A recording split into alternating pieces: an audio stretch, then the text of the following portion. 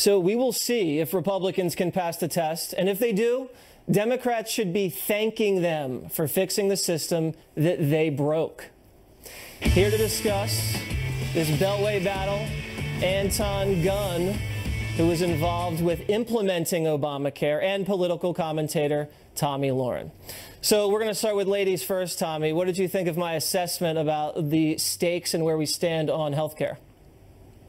Well, you're absolutely right, but I think it's also important to point out, as you already did, that if we changed just one word of Obamacare, the Democrats would tell us that we were killing people. So that's, up front, let's be honest about the narrative here. But beyond that, we should repeal Obamacare, replace it with liberty, and then we should all have a great 4th of July. Everybody can celebrate freedom on the 4th of July, but the Democratic Party, Anton, does not like freedom. They don't like choice when it comes to health care. They like choice when it comes to everything else on their platform. Why does the Democratic Party dislike giving the American people more choice in selecting health care coverage?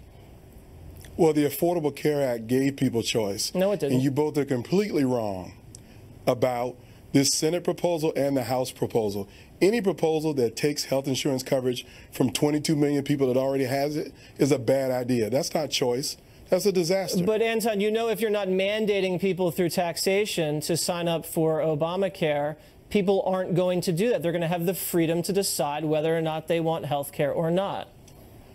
Well, I want them to have health care because I don't want my insurance bills to be significantly high because they choose to abdicate their responsibility from having health insurance coverage. But so everyone's health care bills are already high after Obamacare was passed. Premiums are skyrocketing, and there's not a lot of choice, Tomi. If you look at some of these states like Iowa, for instance, there's only one option for people to choose from. How do you see the health care bill going down? Well, yeah, and it's projected next year 44 counties will have no choice at all. So we are in a death spiral right now. I don't think that, there's any question to that. And this whole narrative that the Democrats keep pushing about how we're killing people, we're taking away health care. Let's not forget the biggest lie of all, which was told by their anointed one, President Barack Obama, that if you like your insurance, you can keep it. Yeah, we need to fix something here. Like I said, repeal now, replace later, but let's do something because this is not working. Anton, do the Democrats have any substantive policy input that they actually think the Republican Party might go along with? Well, that depends because we had substantive policy input for 6 years when President Obama was president. But guess what? The Congress had no interest in trying to improve health care and make it better. So I don't think they're really interested in listening to good ideas. They just want to repeal the Affordable Care Act and give the opportunity to say that they've won something and take health insurance coverage from 22 million people. I mean, I don't agree with the last part, but I do agree. I don't think either party wants their fingerprints on a doomed bill, no matter whose party it is. I want to get to Susan Rice. So we remember Susan Rice, the National Security Advisor under the Obama administration.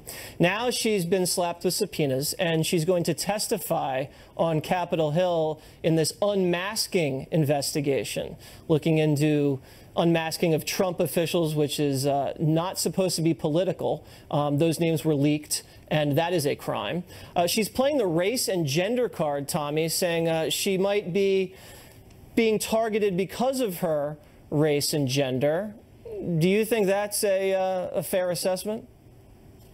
It's amazing to me how they always seem to be able to pull out these cards. Look at most of the people that are being investigated. Look at what our president has to go through on a daily basis, and he's a white male. It has nothing to do with race and gender. It has a lot to do, though, with Susan Rice herself. The moment that you parade around talking points and you blame a terrorist attack on a YouTube video, you lose a lot of credibility. It has nothing to do with being a female. It has nothing to do with your race. It has a lot to do with being a liar.